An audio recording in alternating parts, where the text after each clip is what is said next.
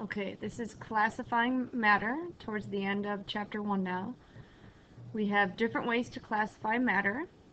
The first way is to identify something as a pure substance, which means it always has the same composition. And there are two examples. We have elements and compounds. Elements are the things that you see on the periodic table, like hydrogen, oxygen, nitrogen, and they are made of one type of atom.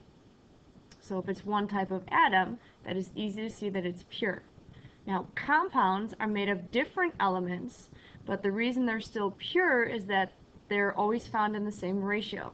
So if you look at NaCl, that's sodium chloride, we always know that to be salt. If the ratio changes to anything else, like let's say NaCl2 or something like that, then it's not salt anymore.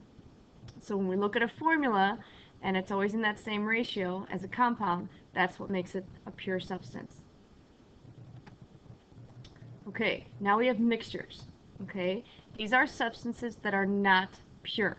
The first type is homogeneous, and this is a mixture that is the same or uniform throughout, and another word for it is a solution. Some examples include salt water. For example, if you go swimming in the ocean, you can taste salt water, but you can't taste chunks of salt separate from the water. They're evenly mixed. Another example is air.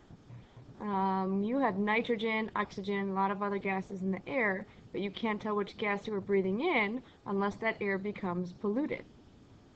Brass is something that you might see like in an orchestra, the shiny gold instruments, but that's not pure. That is a mixture of zinc and copper. So two metals mixed together create the brass. And that belongs in this last category, the alloy, which is in general just a mixture of metals. So you can see brass as an example. And then also take your jewelry. You have jewelry that has numbers, right? Like 14 karat, 24 karat. Those numbers identify the purity. So the higher the number, the more pure metal that you have, like gold, for instance. But jewelry is never pure gold. There are other elements or metals in there because gold itself is too soft to be in the jewelry by itself. So that's an alloy, mixture of metals. Okay, then we have heterogeneous mixtures, which are mixtures with regions that have different properties, or we also call this a suspension because the particles are suspended in the solution. So you have sand and water, like our beaches, right? If that mixed together, how would you have a beach?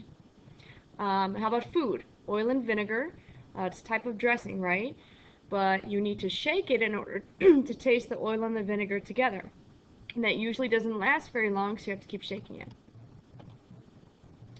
Okay, now elements and compounds will not be separated because they are pure, but mixtures can be. And you can separate them without changing the composition of the substances you are separating. So we will be doing a lab in this class called distillation, and that is a way to separate often two liquids based on their boiling points. So here's the setup. So a common thing to separate would be like alcohol and water. So they would start together in this flask, and then as you boil them, the boiling point of water and alcohol, they're different. So the water will stay here, and the alcohol will rise up, and then condense back into this other beaker. So that is a way to separate mixtures, and that's called distillations based on boiling points.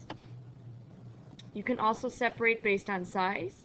So here we have filtration, and you can see that you would have the liquid passing through and then something heavier staying on top with the filter paper. So that's another way to separate mixtures.